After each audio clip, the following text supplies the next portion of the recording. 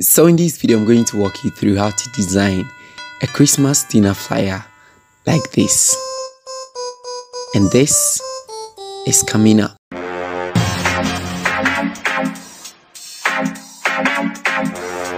Hello everybody and welcome to the channel. If you're new here, kindly hit on the subscribe button. If you're old here, thank you so much for coming back again. So like I do it almost all the time, here are the resources that I'll be using in case you want to download and follow suit. A link to download it will be in the description box, so you kindly check it out. Now let's hop into Photoshop. So what we're going to do first is we're going to create a new document, and you can do this for A4, A5, A3. So in this video I'm going to use A3. Now I want to decrease my resolution a little bit so that it is not going to be that big. So I click OK and then we move on. Now the first thing that I'm going to do is I'm going to import in my background. So this is what I'm going to use as the background. So I'll drag and drop it inside of Photoshop, and then I leave it over here. So basically when you bring it in, it gives you the control, so you can just drag it from this side. But unless otherwise you're using the CC 2019, you have to hold Shift and then Alt, and then you drag from the very diagonal edges to somewhere around here. Now you take your time to position it over here. We want to have the reds in it like this, and then you can take over here or you press enter on your keyboard to mark it done. So basically it is going to be left like this. So you right click this one and you go to rasterize layer, you go to filter here, and then you click on that, and then you go to blur, and then you go to Gaussian blur. So you're going to add a sort of Gaussian blur. So I chose 40.1. It depends on the background or the picture that you want to use as the background. You can choose something less, but one thing is the more you increase it, the more it becomes blurry. So I'll choose to go for my 40.1, and then I'm going to click OK. Now next off, I'll go back to my resources and I'm going to import in this particular dinner table set already. So I'm going to open it up a little bit like this, and then I'm going to make sure that it is up to this side. I just want the cap and everything over there to appear. So I'll right click on this one as well, and then I'll rasterize it. I'm going to add a layer mask to it so that I can take my brush that is pressing on B, and then I'll take my brush, make sure that the foreground color is black, and then I'm going to brush this one, the very edges a little bit, so that it will be smooth and it can blend with the background. Simple, right? So next off, I'm going to import in this Christmas beautiful PNG over here, and then I will leave it at this side because it is 2. I don't want the 2, so I'm going to select my rectangular marker tool and make a selection from this side. I actually want the bottom one, so I make a selection from this side, press Ctrl and J, and then I'm going to send it over to my working document.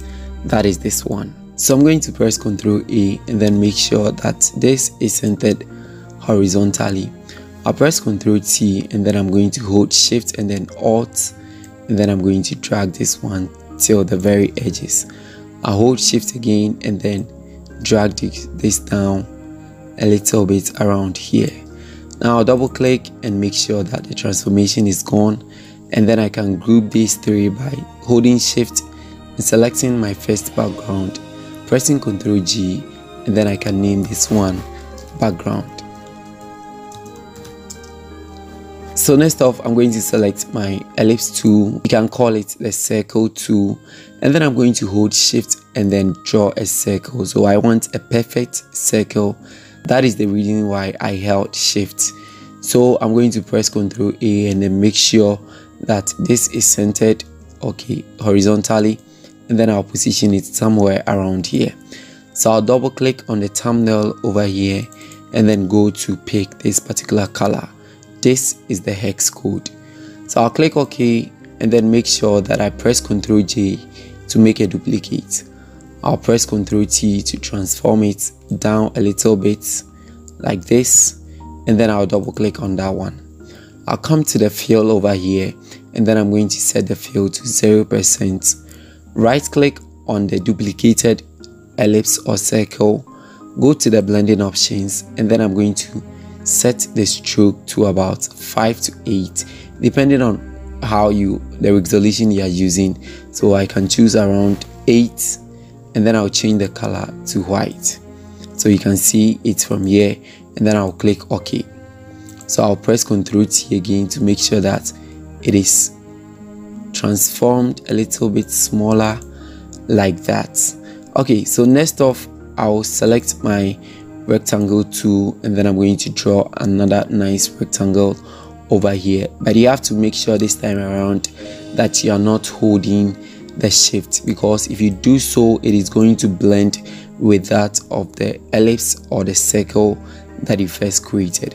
So I'll press Ctrl A to make sure that this is centered horizontally, and I'll press Ctrl D to deselect that one. Next off, let's add some text. So I'll go for my text tool over here, start writing the text, and I'm going to use the font called Railway. A link to download will be in the description. So this is going to read end of year, and then I'm going to change the color to white. Make sure that I have the bold over here, and then I'm going to bring it inside of the ellipse or the circle that we created. Since it is in the middle, whenever we press Ctrl A and center this one, it is also going to be in the middle. So you can take your time to position this one nicely over here. So I'm going to press Ctrl G to duplicate the text and drag it down a little bit over here, and then I'm going to edit that one to dinner. So the dinner is going to be a little bit bigger, so I'll press Ctrl T to transform it over here like that. It shouldn't be that much bigger, so I'll select the tool and drag it beneath smaller like this, and press Ctrl T to transform it to be a little bit bigger. I think we can use the bold or the semi-bold, but this looks good, so we can move ahead. Now let's go ahead and copy or duplicate the dinner by pressing Ctrl J again, and then we bring it down over here. We're going to edit that one to the Last Supper. So basically it's going to read end of year dinner dabbed the Last Supper. So the Last Supper will be here, and then I'm going to change that font to a vertical insert. So like I said, a link to download that will be in the description. So I'm going to get rid of the first or the second R and bring my E, and then I'm going to press Ctrl T, transform it to make sure that it fits into the rectangle that we created. So it is going to be here. You press Ctrl A and you make sure that it is centered. So you can press Ctrl T and transform it a little bit bigger, and then we're going to add a couple of blending options to this one. So we right click on the Last Supper, go to the blending options, and the first thing that we're going to add is the gradient overlay. So I have the gradient already set, so I can have it over here. I'll give you the hex codes if you really want to use that, and then this is what we have. So you click OK, and then we go ahead to add a color overlay to it. So the color, we're going to choose this particular color called FFF1CB. Now we're going to click OK and go to the blending mode and change this one to linear bend. So we're going to decrease the opacity a little bit like that, and then we go to add an inner shadow to it. So the opacity of the inner shadow is going to be around 59%, and then the distance is going to be around 7-8, anyhow you really want to put it. And then you go to the shadow and we're going to add a couple of shadow to it. So the distance is going to be around 8, and then the size you can increase it up a little bit, and then the shadow you decrease it up like this. So this is going to be the blending options that you're going to add to the supper. So you can see that it differs slightly from the white layer or the white text that we have over here. So next off, I'm going to add the date and then the time and venue to it. So I'm going to choose the text tool, and I'm going to add another text, and this time around it's going to use the same color, but then I'm going to use the font called Poppins. So I'm going to type this symbol over here, and then I'm going to change this one to the color right over here. So I'm going to change this one to the semi-bold over here and press Ctrl T to transform it, make it a little bit smaller, and then I'll press Ctrl J to duplicate it, change this one or edit that one to 29th. So it's going to be December 29th, and then the 29 has to be a little bit bigger, so erase December 29th like that. Very beautiful over there. I'm going to hold Ctrl and then lift this one to this side.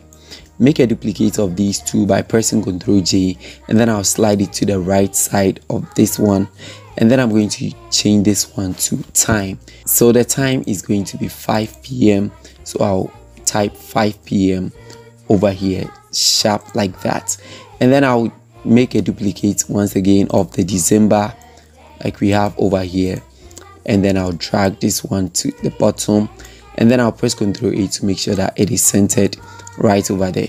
So I'll select this one and select all the text, and I've already copied a text, so I'm going to press Ctrl V to paste that one, and that is going to be the venues. So I'm going to press Ctrl T to transform it a little bit to make sure that it is in alignment with the date and then the text. So from there I can select from the Christ the King, that is the December over here, Christ the King, that is going upwards, and hold Shift and select that one, press Ctrl G to group it, and then I'll press Ctrl A to center it. So I just basically want everything here centered. I'll press Ctrl T and I can transform it neatly over here like that. So once that is done, I can go ahead and ungroup this one. Perhaps I can still leave this one and call them the dates and location. So once that is done, I'll go ahead and add another text to this one. So I'll select and press it over here and press Ctrl V to paste this text because I've already copied it. So I'll press Ctrl T and then I'll open it up like this, press Ctrl A, and then I'll center it over here. Now I'll right click on this one and go to the blending options, and then I'm going to add a stroke to it.